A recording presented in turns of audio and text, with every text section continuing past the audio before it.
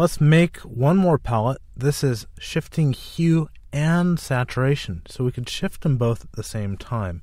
So I'm going to go back to our color worksheet.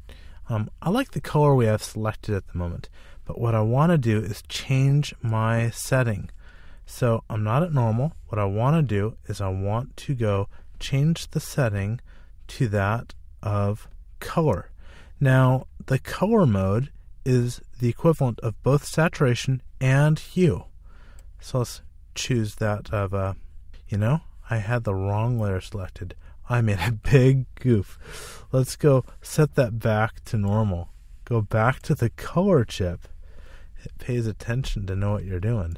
And I'm going to go ahead and choose color. Oh, I'm blushing. Okay, so I got color selected. And it's a mixture of both saturation and that of hue.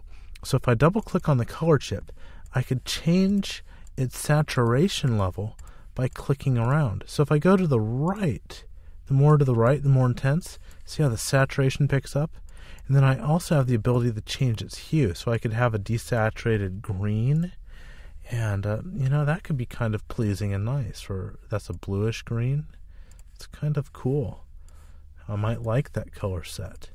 And I might lower the relationship a little bit. Look at that. Beautiful, beautiful, beautiful, beautiful.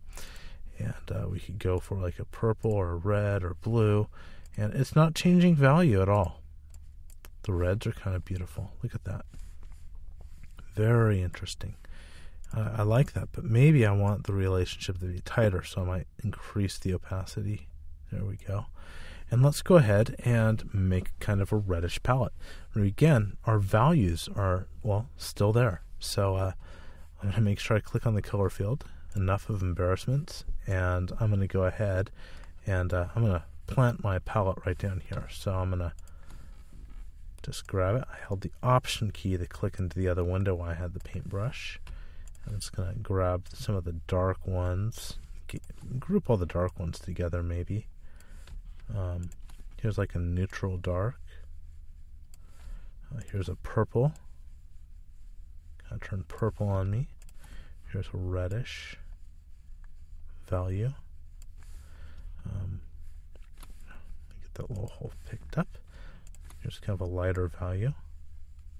But they're all kind of interesting. Even this kind of grayed out greenish one, it didn't go all the way red.